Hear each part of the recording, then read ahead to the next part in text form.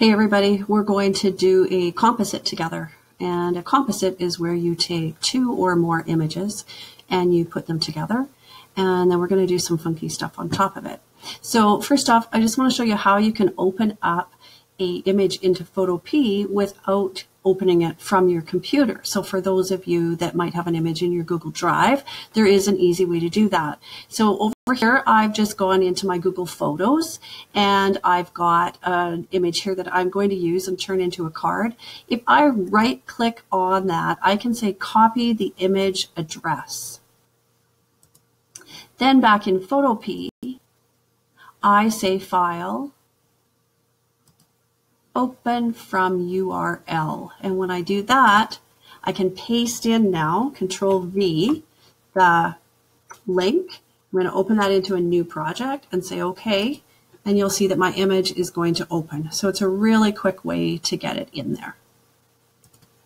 Now I'm also going to need a texture. So I've just Googled texture. Once again, I've gone to my tools and I've chosen that I want to have a large texture so that I have lots of pixels in it.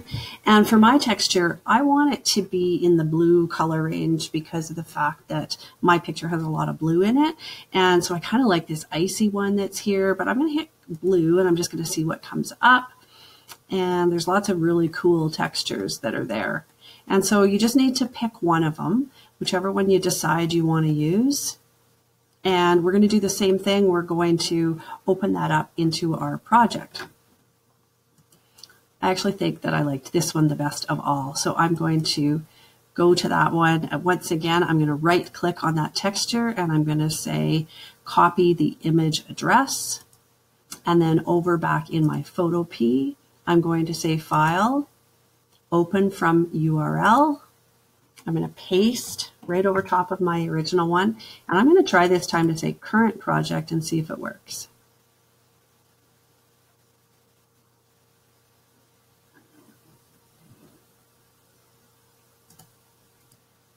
All right, so mine actually opened up into its own window. You can see that my texture is here, my original is there, but that's okay. It's easy to fix.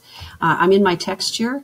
I'm going to use my move tool, which is this very top one here. Make sure that I'm clicked on that move tool. And now I'm just going to grab it from here. I'm going to drag it over and hold my mouse until it's in that other one. And then I'm going to drop it back down into the middle here. You can see that texture is way bigger than my original picture actually is. So now I have to transform that to get it to be a little bit better in size because I want just a little bit more of the texture shape in the border. Shortcut, if you remember from last video, is Control, Alt, and your T key at the same time. And I'm going to have to zoom out because it's really big, as you can see. And so zooming out, I held down Alt and used my scroll wheel on my mouse just like before, or you can use your zoom tool.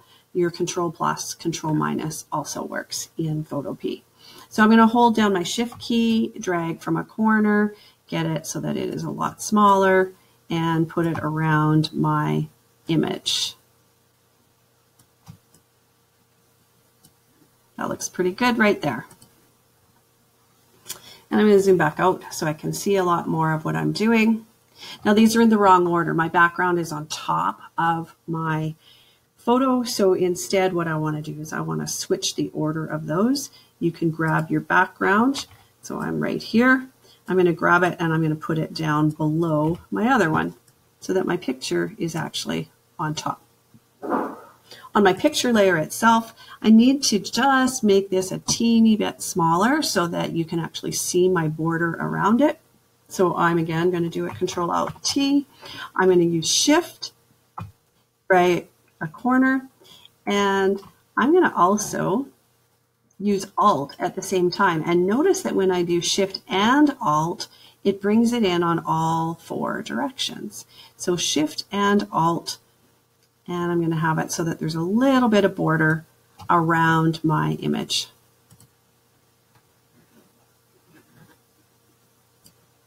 Okay, so now I'm going to show you something called masking. And masking is when we can take part of a layer and we can hide it. And so generally what we do is we don't want to use an eraser tool. An eraser tool is a permanent destruction. And if you make a mistake with an eraser tool and you erase something, it's gone. You can't get it back later. So instead we use a tool called masking.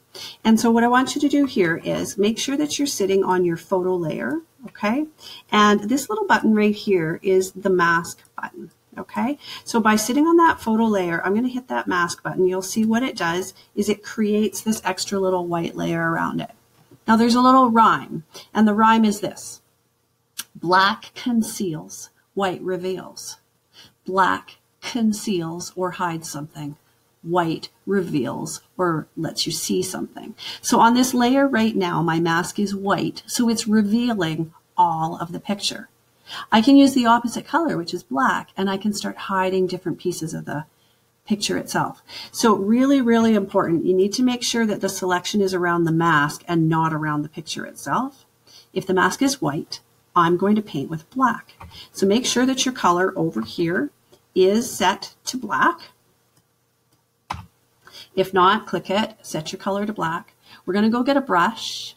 So use your brush tool. And when you go to use this brush tool, we're going to go get a grungy brush. Now, unfortunately, there are not very many brushes that are built into Photopea. At school, I've got hundreds of them. But we're stuck with this, you guys, so we're going to make the best of it.